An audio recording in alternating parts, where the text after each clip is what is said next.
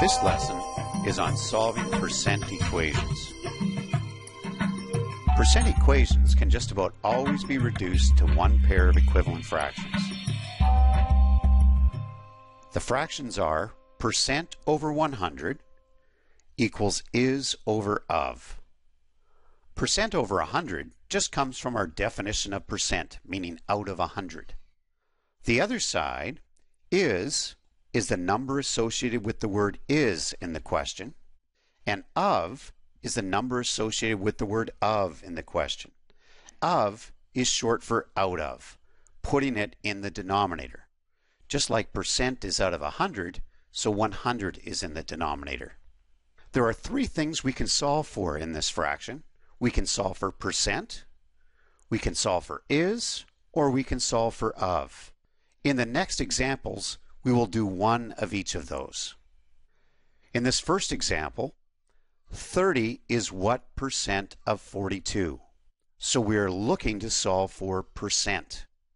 We start with our equivalent fractions. Percent over 100 equals is over of. 30 is a number associated with the word is. 42 is the number associated with the word of. Now let's replace these numbers into our equivalent fractions and see what it looks like. This is an excellent place to test out your estimating skills. See if you can find out what number would replace the percent sign that would give us some number over 100 that would be equal to 30 out of 42. Write this number on a piece of paper and then we'll calculate the percent and see how close you are. To calculate the percent, we need to isolate the percent sign. Right now it is divided by 100. So to get rid of dividing by 100, we will do the opposite and multiply both sides by 100. On the left side, when we take 100 divided by 100, we get 1, which leaves us with just 1% or just the percent sign. On the right hand side, we'll divide 30 by 42 and get the decimal 714285, and then we'll multiply that by 100 to get our answer. So in this case, rounded to 3 decimal places, our answer is 71.429%. In the next example, we are going to find the percent of a number. Example 2. What is 36% of 70? The first thing we'll do again is write down our equivalent fractions. Percent over 100 equals is over of. This time, we don't know the is part of the question. We know of is 70, and we know the percent is 36. Let's substitute these values in. 36 over 100 equals something over 70. Again, try your estimating skills.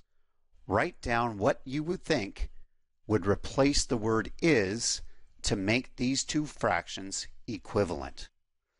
Now let's calculate for is. Is divided by 70, so to eliminate that divided by 70, this time we will multiply both sides of the equation by 70. On the right side, 70 divided by 70 will leave us with just the one is, and on the other side, 36 divided by 100 gives us decimal 36.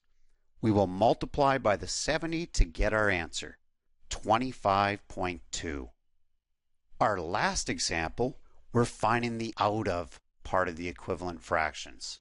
In example 3, 24 is 65% of what number? We'll write down our equivalent fractions.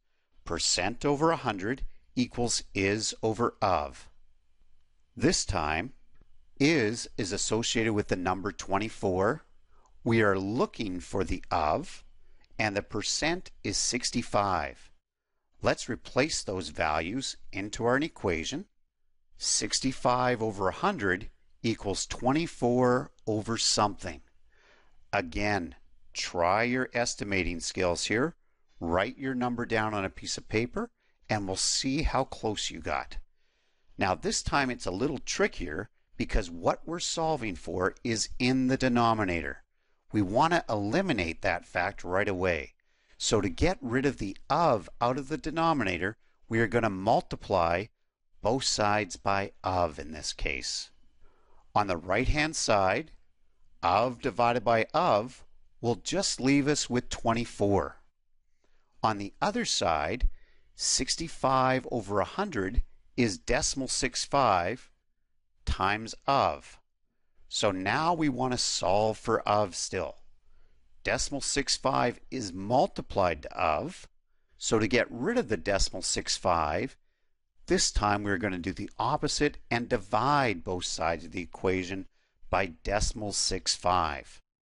On the left-hand side, decimal 65 divided by decimal 65 again just leaves us with 1 of, and on the other side, 24 divided by decimal 65 gives us 36.923.